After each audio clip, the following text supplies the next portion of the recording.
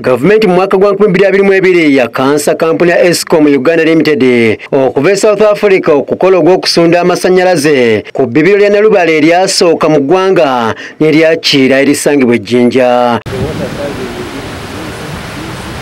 Endagaano ya Eskom eweddeko oluvannyuma lw'okumala ebbanga lya myaka 20 ng'esunda amasannyalaze. Gavumenti yagiza bujja era yasalawo ne yeddiza omulimu gw'okusunda amasannyalaze ng'eyita mu kitongole ki Uganda Electricity Generation Company Limited.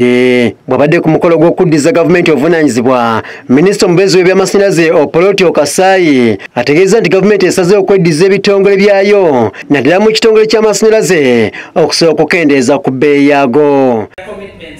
Having an impact on the implementation of our investment plans and projects.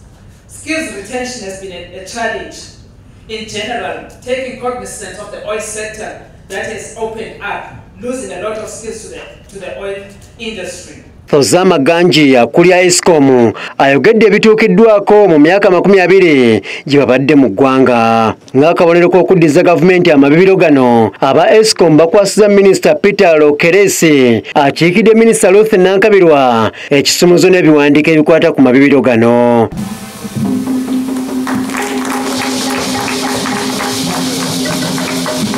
Omubaka wa South Africa mu Uganda Mary Zingwan ateneza enkolagana ennungi wakati wa gavumenti ya Uganda n'eya South Africa eviddeko kampuni zaabwe okufuna emirimu kuno.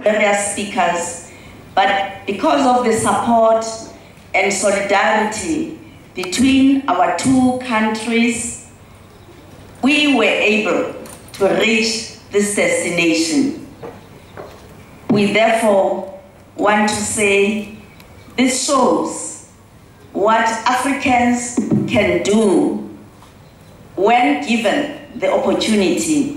Engineer Mutikanga Harrison akulira ekitongole kya Uganda Electricity Generation Company Limited ekiwedde obuvunaanyizibwa obw'okusunda amasannyalaze asaba minisitule okubakwasizaako okuddamu okuddabiriza ebyuma ebisunda amasannyalaze kuba ebimu birabika nga bikooye. Now, they told you that UEGCL, we are the asset owner and we were not sleeping.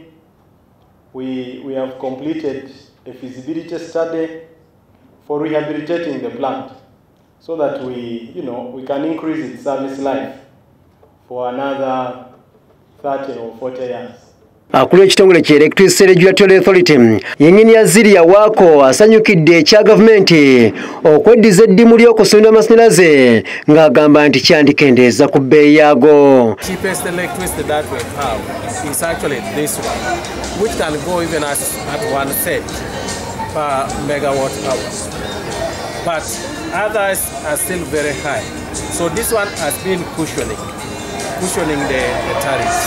Now by removing the concessions, I'm actually removing the major private sector players in the energy sector. Ono asabye abantu bonna bulijjo okukuuma ebintu by'amasannyalaze gamba ng'ebikondo ne waya bireme kubbibwa kuba bya mugaso nnyo eri eggwanga. Minisita Okasaayi agamba nti gavumenti eri mu nteekateeka ez'okweddiza n'ebitongole ebirala mu Umeme. But we have also signed the end of Umeme concession. Kitongole alina okuba nti aditoolamu oba dimwirira n'amagoba. Pekana amagoba gabasiga nsimbi gaba manjiku.